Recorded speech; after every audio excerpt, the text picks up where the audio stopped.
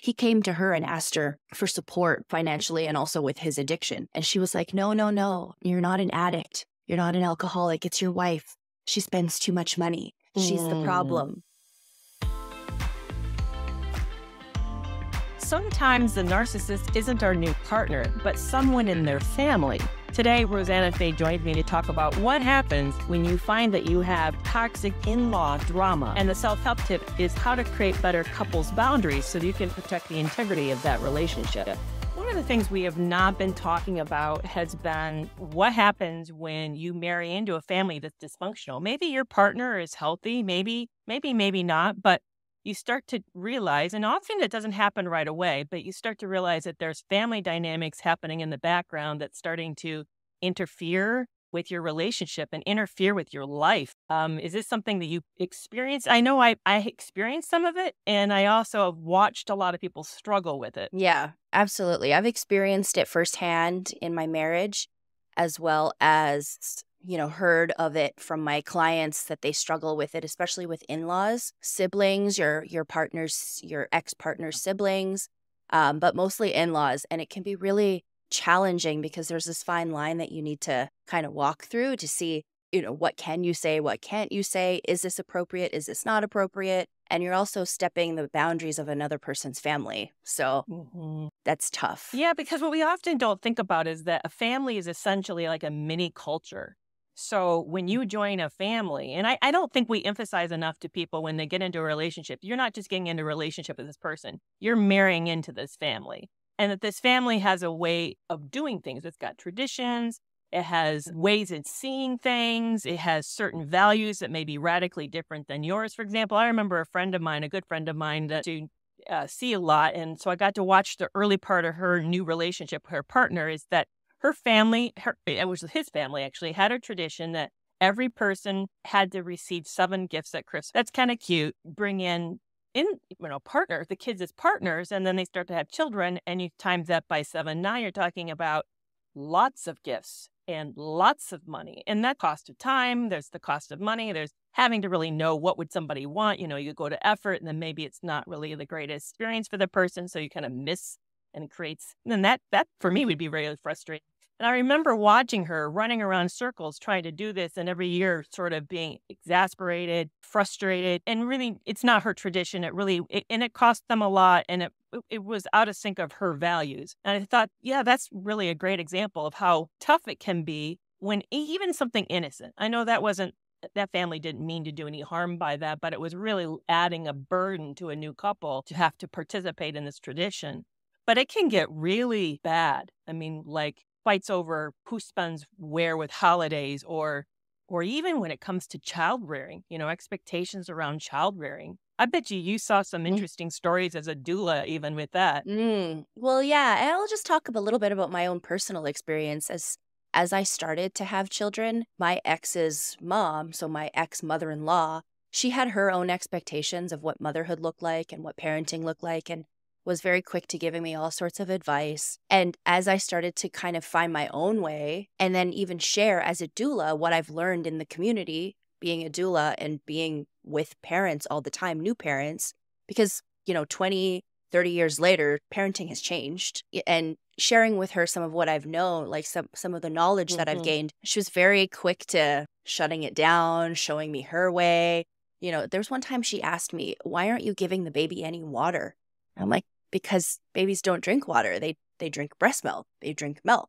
They don't need water. They get water from breast milk because that's what saturates them. That's what's going to hydrate them on a hot day. And I said, did you know that my milk actually gets a little bit more watery and it's diluted on a hotter day when I'm hot to hydrate my baby? And she was really upset about that. No, this is not what we do. We give a little bit of water. It's okay to give water to babies. Just like little things like that. As I started to share with her some of the knowledge and she kept shutting it down, I just stopped sharing. It didn't become a comfortable space to be a new mom. Yeah. One of the things I also saw, and it happened a little bit in my first marriage, it can be a competition between parents and the new partner, where it almost becomes a test of the adult child's alliance. Who is this person going to side with? Are they going to side with their parents? or they're going to side with their partner, and can be a terrible bind when you're feeling that pull. I know I certainly did, and it was really upset. I think even the part that upset me the worst was that my late husband couldn't see it in the beginning. He just saw it as innocuous, or that I was reading things into things that maybe weren't really there. And I knew that in fact, I even went out and asked other people what were their opinions, and they're like, oh, no, that's not very appropriate. So I know I wasn't, but it created tension for us, and created or even created arguments. Like if there was something coming up that I may not have wanted to go to, or it wasn't as important to me, I dreaded it. And then I felt the hostility when I was there. And then I had to sort of then nurse my wounds when I got out of it. But for me, it felt really, really lonely. I felt, to have my partner not get what I was experiencing, and then to feel this, this tension, this competitiveness, just made it very, very isolating for me. I know that that's hard to see when it's your family. You feel protective of your family. Yeah. It's the changing of reality too, where you're almost conditioned by the in-laws or by their family. There's not a big deal. You're making a big deal out of it, or this is not what's really happening. It is appropriate. This is how they did it in the old days. This is just the relationship we have. This is a tradition we have. And because you feel a type of way about it, how you went out and you had to ask people, like, is this appropriate? Was this correct? You had to almost confirm your reality. Like, am I experiencing this? Am I okay to feel this way? Am I okay to feel lonely, left out, isolated? Like I'm getting kicked out of the circle? That's what it felt like for me. Sometimes I was getting kicked out of the circle. There was one time a few times actually, where, my ex-mother-in-law would say, oh, you've built such a beautiful home, to my ex-husband. This is such a great home you've built, for your wife, for your kids. This is your home. It wasn't our home. It didn't feel like our home. It was his home. And it just felt like it was a jab at, like, you're not the mom. You're not the new woman that's in this life. This has always been my son, my house. And this is what he's built for you. That's what it felt like. Were you able to talk to him about that? I tried.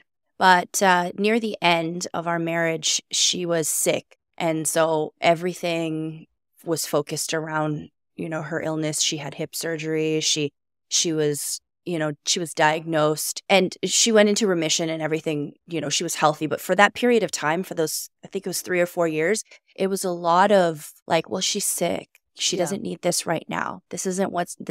It's probably the illness that's making her angry and making her like this. And it was just kind of, we coasted around this whole her being sick, and that everything she said and everything she did, as inappropriate and as wild and as ragey as it was just, no, she's sick. This is just my mom. This is how she is. She's not normally like this. And so, no, we didn't really get a chance to actually talk about it and how it made me feel. And that makes sense. When you're having something serious like that, that certainly would derail and make everybody protective of that person too, because of the battling with an illness. My family's toxicity was such that I actually only considered dating certain types of men. There are certain types of men that I knew wouldn't fit into the family dynamics, and so I just knocked them out of the possible running. Oh? Because because I knew that they would be ostracized. I knew that they would be heavily criticized behind their back. I couldn't deal with the dynamics that I knew that I would be bringing my partner into when it came to my own family. I vetted them. That was one of the things I vetted them for. And I look back and I think, how sad is that? Because that didn't mean it was a good match for me. I was just trying to make sure it wasn't going to be a toxic matchup for me dealing with my family context. So I was aware that my family was unique and quirkiness and was going to be challenging to be a part of. Interestingly enough, my parents loved Brad a whole lot. They really adored him. He did fit in really well.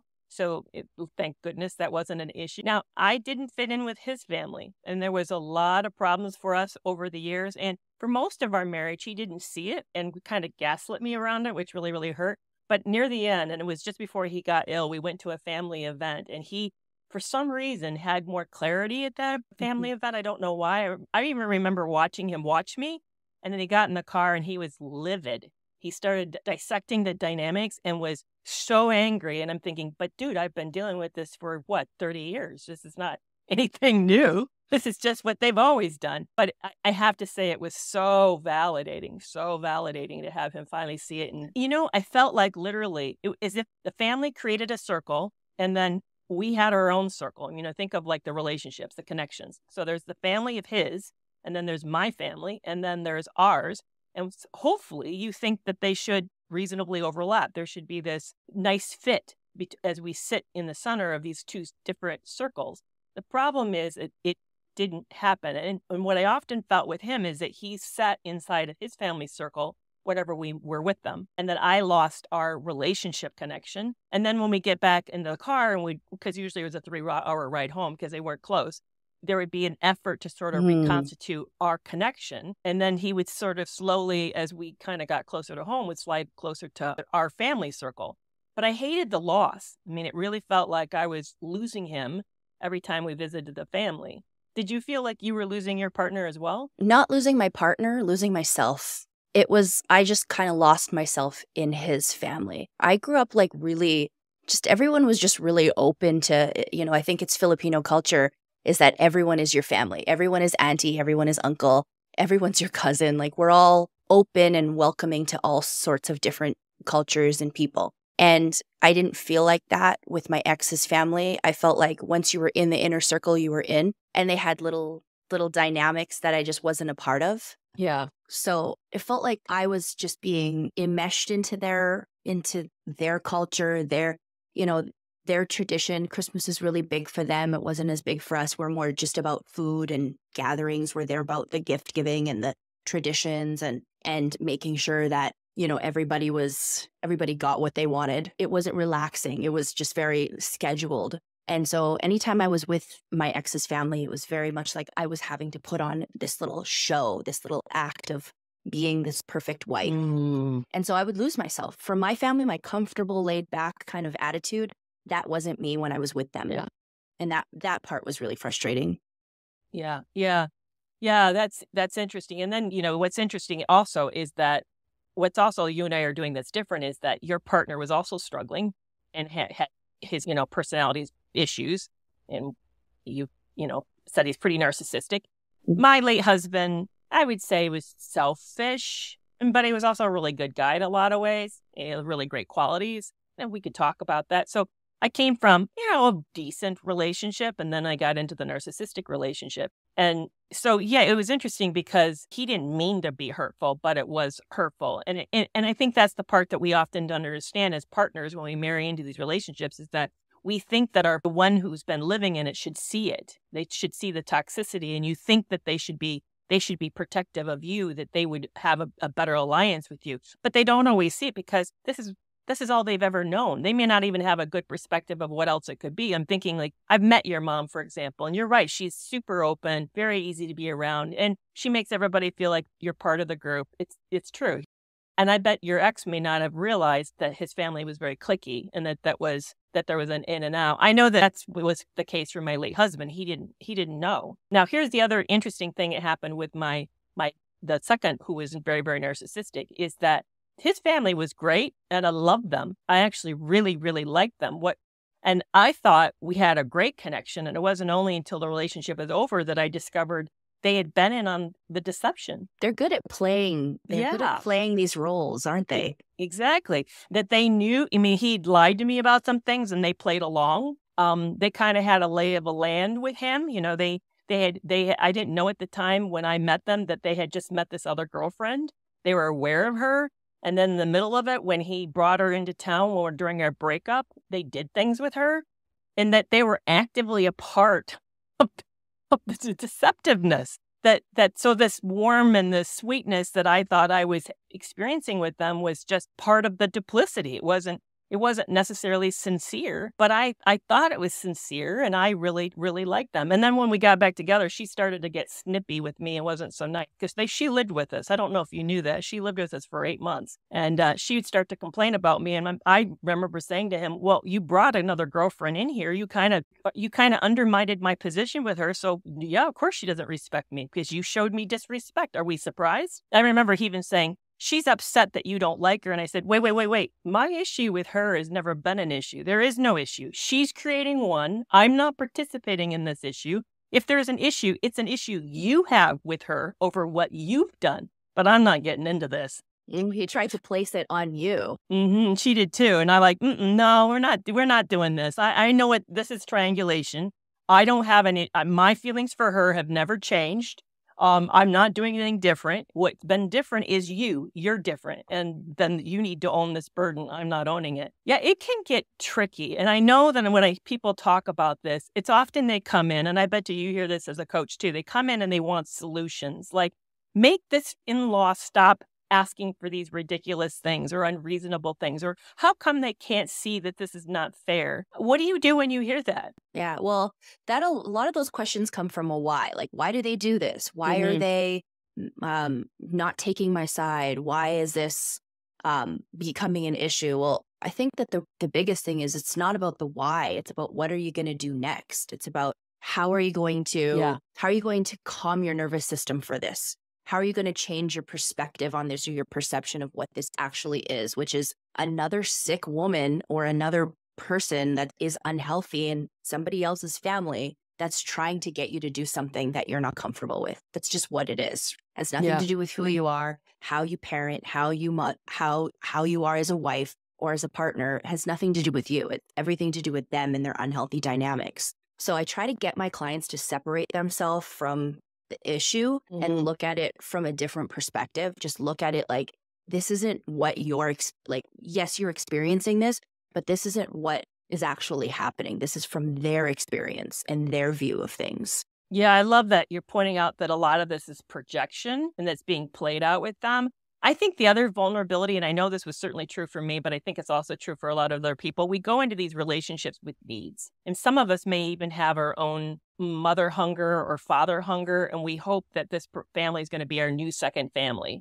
That, first of all, that's a tall order. It's a tall order to put even on the healthiest of families. And I think it really comes back to that we need to look at what our expectations are and to realize this is just as if we were to go to a whole new country and we'd have to learn the rules to the new country, we really need to learn the new rules to this family. And that there may be mismatches and things that don't quite line up or things that we wish we could get that we're not going to get. But sometimes that means the family's not healthy, but sometimes that just means our expectations too big or in the wrong direction. Yeah, different from yours. Yeah, exactly. Right? Different from what you've, been brought up with. And so, yeah, I think that's the biggest thing is just realizing that it's different. I wish I had these tools back then. I wish I had these tools when I was married, because there were many times where, you bring up triangulation, where my mom actually and my ex's mom got into a tiff over money that I was spending on my hair, nails, lashes, whatever, money that I made, of course. And this was a perfect opportunity for my ex to come in and swoop in and say, see, my mom sees it, your mom sees it, you spend way too much money. And I've shared this with you before, that a big issue in my marriage was over money, coming from somebody who I was married to somebody who's a gambling addict, who spent a lot of money on substances, who is, still probably struggling with addiction. And so the consumption, like always spending money and always just frivolously being, that was something that he tried to pin on me. And that was a clear projection. And then just a really great example is just him reaching out to my mom and then having the two moms come together concerned about my spending. And my ex-mother-in-law was just so about it. She just loved the drama. She just loved it, especially because he came to her and asked her for support financially and also with his addiction. She was like, no, you're not an addict. You're not an alcoholic. It's your wife.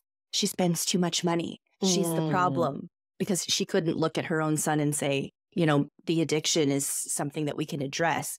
It became her problem. So she's like, no, it's not my problem. It's got to be hers. Yeah. So it got nasty and really messy near the end. And I wish I had tools just to know that these family dynamics, they are different. They have nothing to do with you. Yeah. And they are a projection. Yeah. And sometimes you make another really good point. Sometimes the more toxic a person is, the more dysfunctional they are in their thinking, then the more likely they are going to be not only competitive and envious, but they also may want to destroy you. Mm-hmm. That's what it felt like. Yeah, that's what I hear. That story really, I could feel the effort to kind of get rid of you, or at least to throw you, certainly throw you under the bus, but Yeah, exactly. Exactly. People often want to know what to do. So let's move into some self-help suggestions. I think there's maybe more than just one tip. There's several that we're going to talk about that are going to be really, really useful.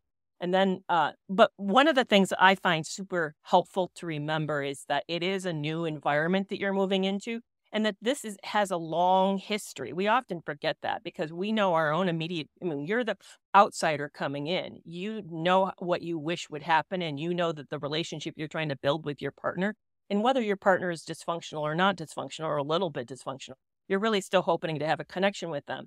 But they also are at the same time are trying to balance the connection what they have with their family. And so sometimes in a competitive situation, families will make it an either or. They'll say, if you align with your new partner, then we see that as a threat, then you're not choosing us. And they'll actually kind of make it an either or situation. That's tough because that person is being put, the person who stands in the center between their own family and then their new partner is being put in the position of having to choose, and they shouldn't have to choose.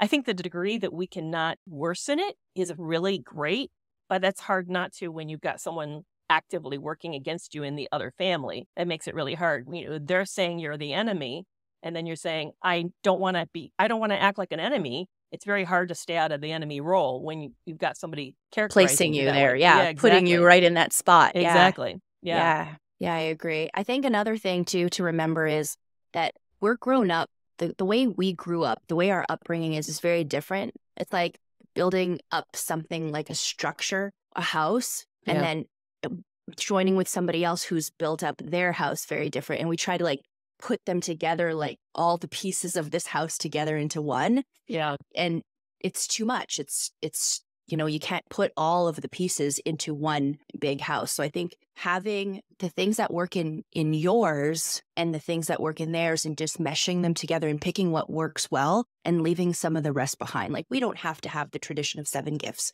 if it doesn't work with your family financially or the commitment of it. We don't have to have, this mindset where you have to do everything your family says to just because that's how you grew up. So I think having a discussion with your partner in healthy dynamics and really laying that out of what is our house going to look like? What is our family going to look like? What worked in your upbringing? What worked in mine? And then put it together to make your own. I think that's really important to just have that. I don't know, this is not going to work for toxic relationships, but in healthy dynamics, coming from toxic or maybe sometimes toxic upbringings, that you just really work together to build something and create something for yourself. I can already hear what some people are going to say. They're going to say, though, so let's imagine that you're the person who's got the toxic family and now you have a new partner and there's this tension growing and your partner says, well, what do we want to do? Let's use the 7 gifts as a Christmas gifts as an example, because it's just an easy one.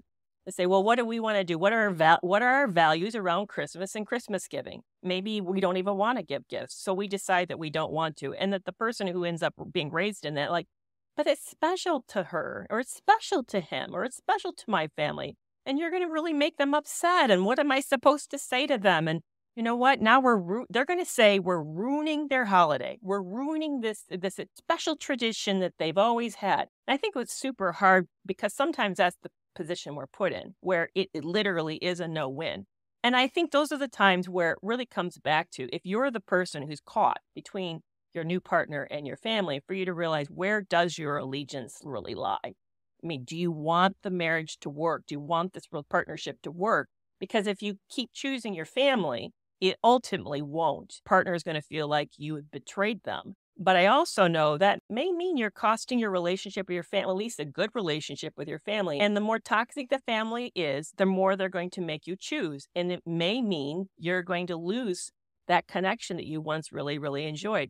And I think the hard thing for the person who's joining the situation is that we often have a different timeline, how we want this healing and this process to go. We want our partner to be on our side right away from the get-go. And I'm not saying they shouldn't, but the more this is an entrenched process, the more it's heavily dysfunctional. And the younger they are and the less firm they are in their identity, that's a tall order.